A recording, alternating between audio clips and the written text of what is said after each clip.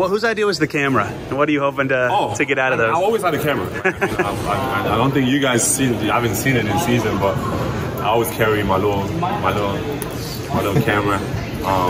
Just document. I mean, I'm really into photography. I love creating. I love, just beautiful things. And I think you have a camera, just documenting, kind of like some cute, cool moments of my life. Like I love that, and yeah, I've always had that. This is just the first time you guys kind of officially see it. I've always had it. How long have you had that one in particular? You probably a year. It's been like a year or so like that. I mean, I think now I have a team of our content team, and right. I think once I kind of lean into that a little bit more, I decided to get a camera. I've always wanted to get one, and I like film, so in particular, which is real different, and I can't really see what I'm shooting until it seems like old school, and I just love that just rawness of everything, and just knowing that I just point and shoot and see what I get. Rick, and I love that part of it. Rick mentioned that meeting down in Orlando with a bunch of important people to you. What did that mean to you? What did you guys get done there, and how much did that help with getting to where we are today? It was great. I think just them taking the time coming in and just talking with me, and I think for me it's just getting to know each other. They get to know who I am as a player, as a competitor, what I do, on my regular basis, and what I do in the summer, how I approach being a professional. I think all these different things, and I think some of you just align on so many points. And again, like I said, for me, the goals were there. I want to always be in the team that aspires to win, and that's why I play the game. And for me, it's just we just had everything aligned for us, and such a great time. And yeah, I think it definitely made things even smoother than they were. How much did Tyrese blow up your phone about this kind of stuff? No, we talk.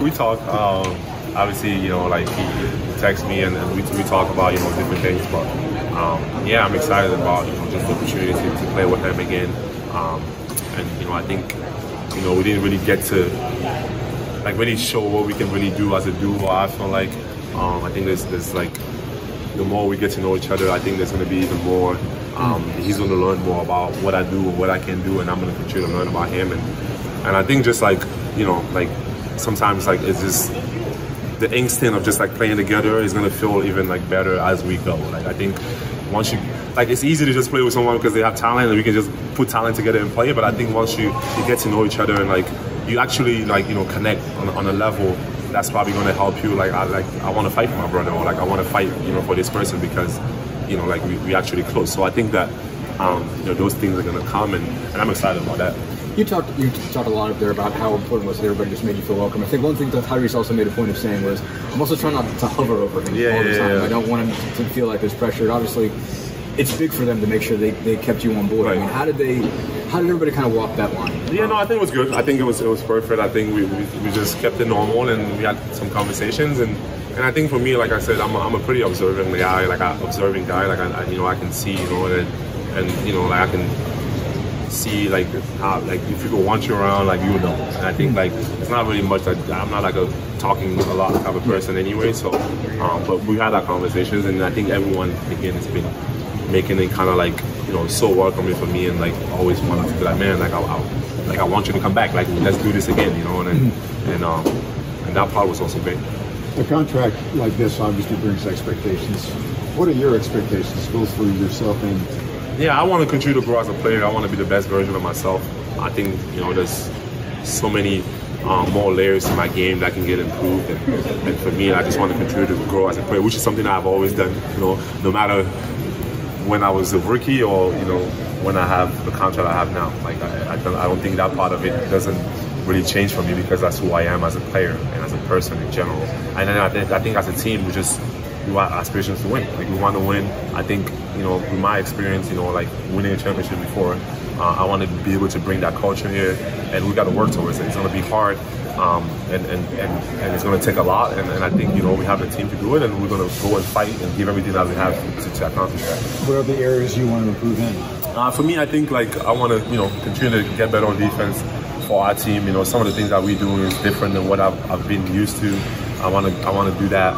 I think for us, we can continue to get better without just the way we play, connecting together, and then also we, Eastern Conference, all the games we lost, like the Eastern Conference Finals against Boston, it was like late game, so we got to continue to get better at that.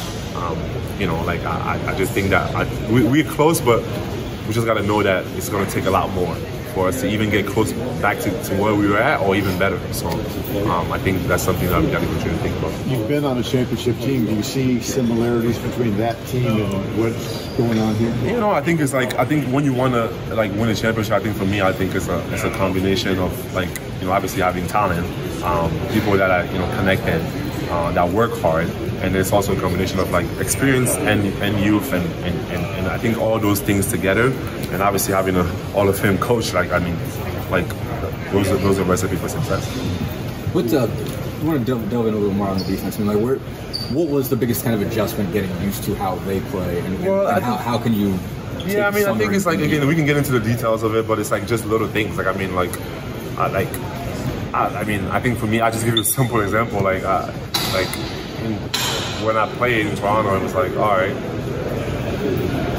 if a pass coming me from the wing to the corner, I try to take away the corner pass, right? We don't want to do that here. You want the pass to go to the corner. It's just little things where it's instinctively in my head, I'm just going to do it because my body is used to that.